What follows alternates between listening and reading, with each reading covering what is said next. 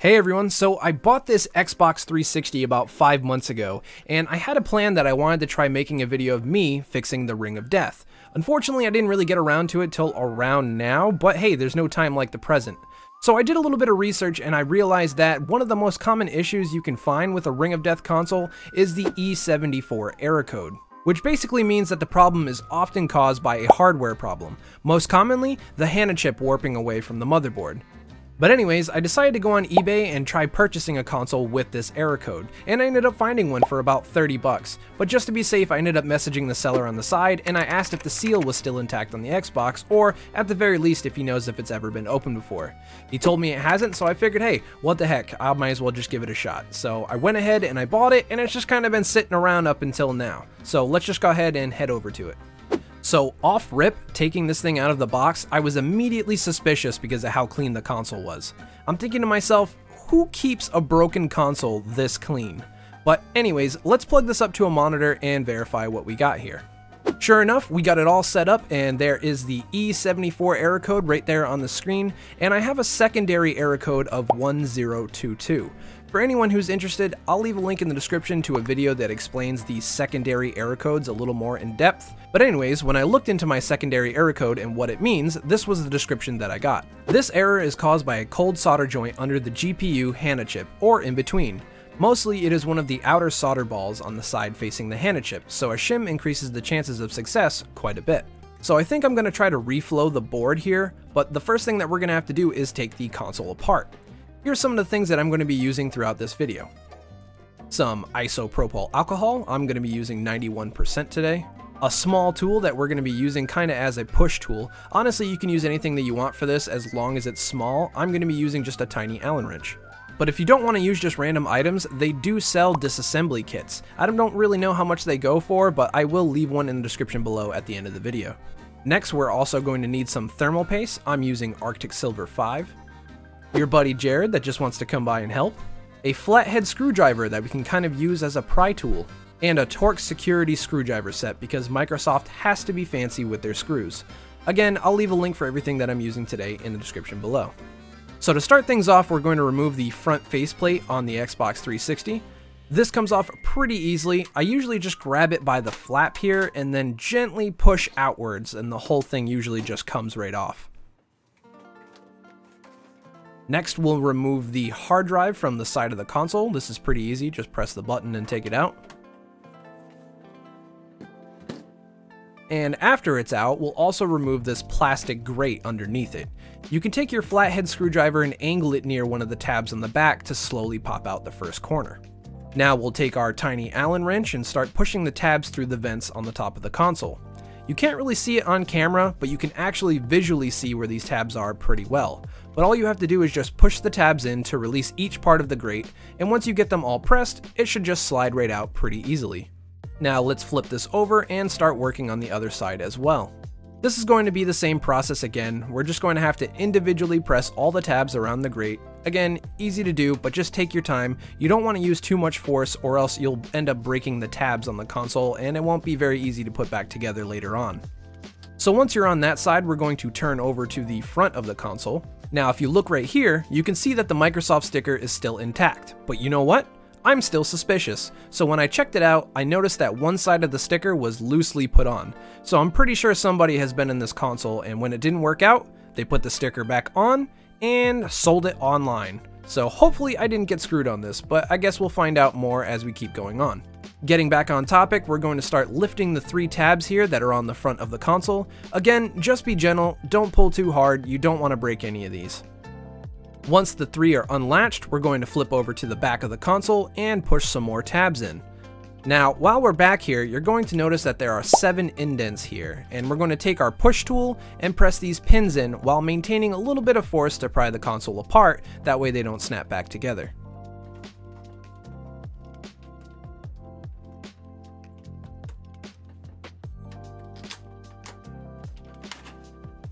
After that's all set, the bottom half of the console should now slide off pretty easily. Now, right away, just by looking at it, you might notice that the screws that are supposed to hold the X-clamps are gone. So now I'm really curious to see what's going on here. So let's keep going and see if we can get to the bottom of this. Luckily, the screws are kind of color-coded, so we're going to start off by taking these 6 silver screws out of here. I kind of wish that I had the attachment to put these on a drill so I can just make this a little faster, but oh well, fast forwarding works just as well. Once that's done, we're going to head over to the front of the console again and take out the eject button. You should just be able to pull this one out with just a tiny bit of force.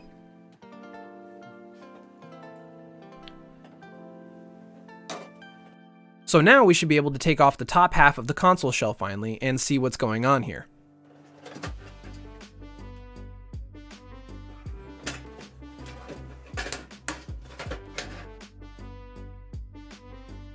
Honestly, I wasn't expecting the RF shield to stay connected to the shell like that, but that's pretty cool too. Now let's start removing the disk drive. This should just lift right out of the console, and all we have to do is unplug the ports from the back. While we're here though, we're also going to pop off this plastic piece here that helps redirect air from the fans. This is where the flathead screwdriver comes into place, and you can just apply a small amount of pressure to pop these out pretty easily. Firmly grasp it! And since we're doing this, we might as well take the fans out as well. For this, we just have to unplug one of the ports here on the side, which again, the screwdriver can help you take out if you can't get your fingers in there. But getting the fans out themselves can be a little tricky because they're in there pretty tight. All we have to do is just pry a little bit at the top, and then you should just be able to kind of bend it and slide it out. So I take it back a little bit about what I said about the console being too clean, because these fans are caked with dust. So I guess I will have to end up cleaning this in the end, but overall, the fans are the dirtiest part of the Xbox so far. Now we're going to flip the console over and start removing the 9 gold colored screws, which I believe hold the motherboard in place. I'm actually pretty grateful that the screws are colored, that way I don't have to sort through anything later on when we're putting this back together. Now we just have one more thing to take off before we can slip the motherboard out, and that's the front panel here where the power button is located. It's pretty simple to take off. You just have to pop off the white plastic piece here first, and once you have it popped off, you can see there are 3 screws right underneath that we'll have to take out. After that's done, you can just remove this piece and set it to the side. Now we can finally take the motherboard out of the case. Take your time with this part so you don't damage anything. In my case, it helps that I have another person here helping me hold down the housing while the other one takes the board out. And look at it. Just like I thought, we don't have any X-clamps, and the last person that fixed this console put bolts in its place. So I guess it'll be interesting to see if I can get this going again.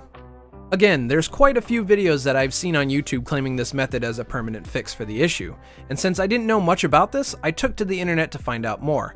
Asking around my Discord community as well as certain Reddit communities, and the general consensus I got about this was that if you're no longer using the X-clamps anymore, then the force will no longer be evenly distributed to the middle of the CPU or GPU, and instead with the bolts, it'll distribute the force around that spot, which can make your motherboard warp over time and cause it to kind of change shape and look almost like a banana.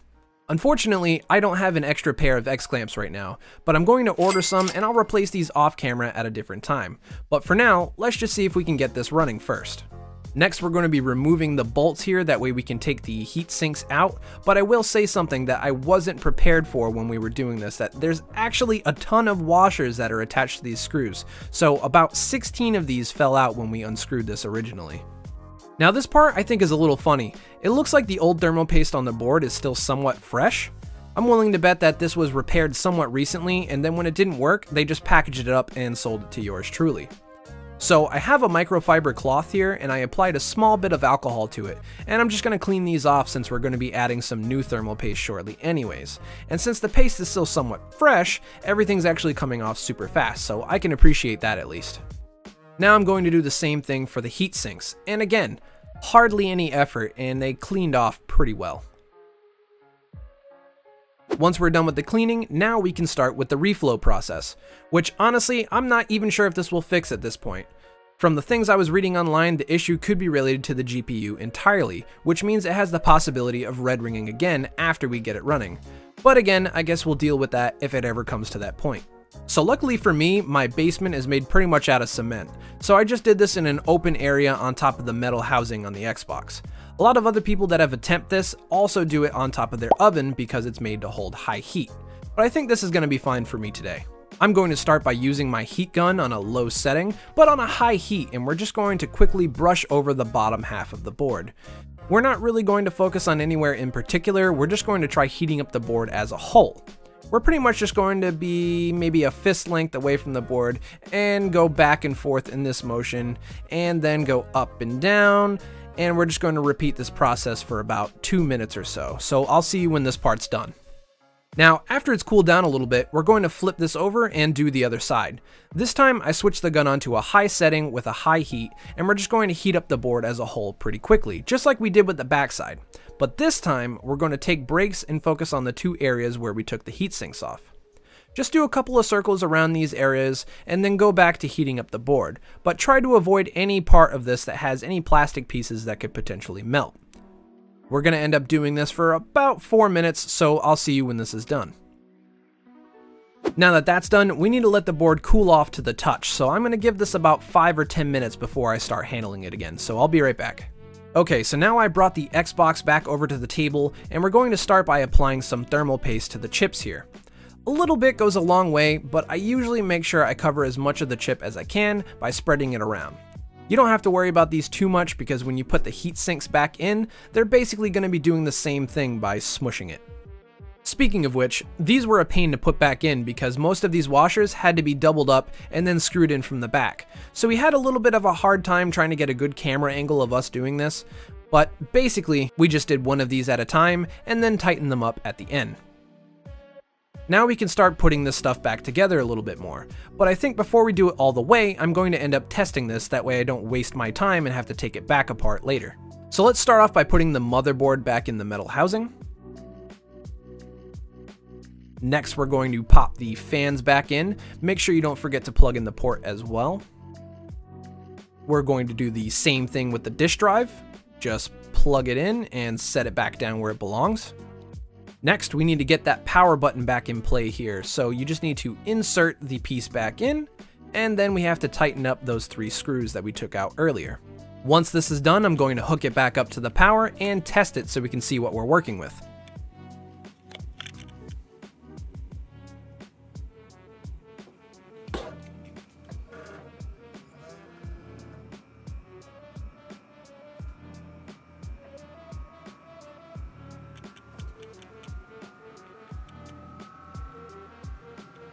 Okay, and it looks like the red ring is gone, but now I'm seeing an error for a failed system update, most likely from the previous owner as well. This is a problem because I don't know what system update this console was originally running on. Luckily, I had an idea to check this error code on the screen around some of the older modding communities like 7sins, and I found someone having a similar issue back in 2013.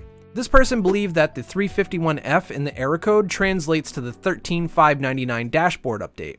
So I put the dashboard update on a USB drive and I started up the console, and luckily it was the correct update, so I didn't have much trial and error cycling through any of the older or newer ones. So now we just have to let this install and then we'll see what we got. So everything seems to be running fine. I'm most likely going to wipe the drive here because it's got everything from the previous owner on it, but I'm glad to see that we got the Xbox working again. Hopefully this doesn't happen again and we can use this Xbox for future projects, but for now, let's just finish setting this thing back up. So for the rest of this, I'll kind of speed through everything, that way we can start wrapping this video up. We'll start by putting the white plastic piece back over the power button, which should just snap back into place. Next, we'll put the 9 gold screws in to secure the motherboard in place. Next, we'll have to take the disk drive back out so we can pop the plastic casing for the fans back in. And then just pop the disk drive back in there when we're done. Now we can put the top casing back on, so just align everything and snap that back into place. Then we can put the eject button back in, which you also just have to align and snap in. Almost done. Let's flip the console back over now and we'll put the long screws back into place. So I'll come back once I got that all tightened up. Now we'll quickly pop the bottom half of the case back in. You should hear everything snap back into place. And then we're going to switch over to the sides of the console to start popping these grates back in. And then we can pop the hard drive back in, And lastly, we just have to put the faceplate back on. And there we go, this thing is fully put together. So now let's set it back up to the monitor so we can get the full effect.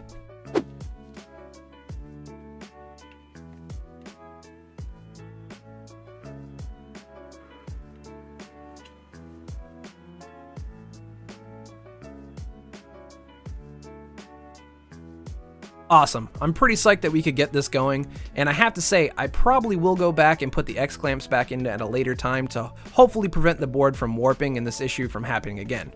Hopefully. But otherwise, this was a fun little project, and I think I'm going to enjoy tinkering with the Xbox 360 a little more. But I think that's about it for this video, and I hope you all enjoyed it. Let me know in the comments section what kind of content you'd like to see me cover next, and I will see you guys next time. Adios.